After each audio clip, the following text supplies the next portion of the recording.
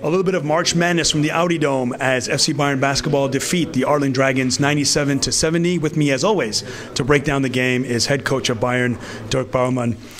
Coach, the game started exactly as you said, that you were going to turn up the defensive intensity, and it seemed like a classic NBA game. Every possession counted. Talk about how that game started. Well, I just thought that we came out playing real good basketball, but so did they. You got to give them a lot of credit. They've played a lot more games than anybody else. They've had some injuries. I thought they played extremely well in the first half. But, luckily we played well too, and we were going into halftime, we were still well within striking distance. And we knew that if we would turn it up a notch or two,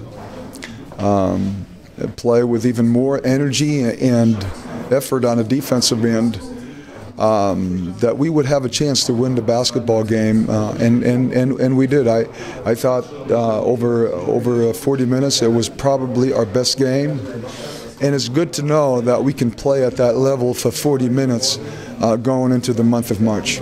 The game definitely changed coming out of halftime in the locker room. I joked that maybe you read a page from your book. What did you tell the team at halftime? I just told them that you don't win a game in the first half. You win it in the second half, and we felt that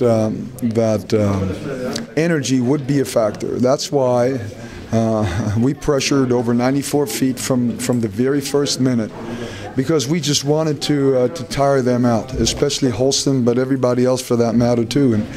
And so I thought it was very important that we maintained a high level of intensity, and that sooner or later they would break, and luckily they did. Two tough losses on the road against Ulm and Artland. You've been able to exact some payback when the teams come to the Audi Dome.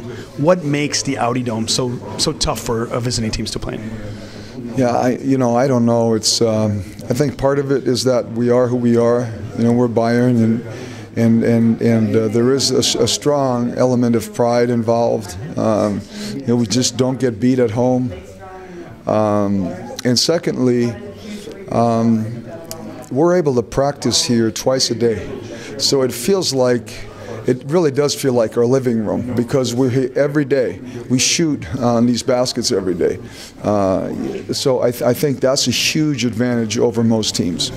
You mentioned about playing at that high level. The way you guys played today, in my opinion, the inside-outside, the depth, the defensive intensity. Yeah. How dangerous of a team can you guys be if and when you make it into the playoffs? Well, I'm convinced, I always have been, that we will make the playoffs. And once we've done that, we're going to be difficult to beat because we do the things that you have to do in the playoffs. We play good defense. We play with a sense of patience on the offensive end.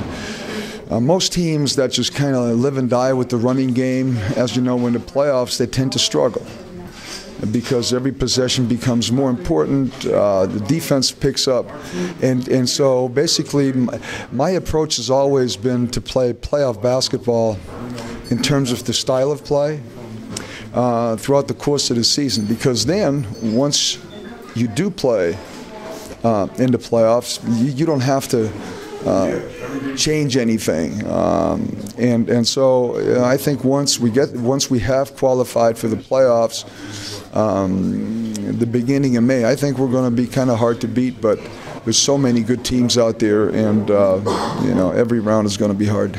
Well, Coach, we definitely look forward to it.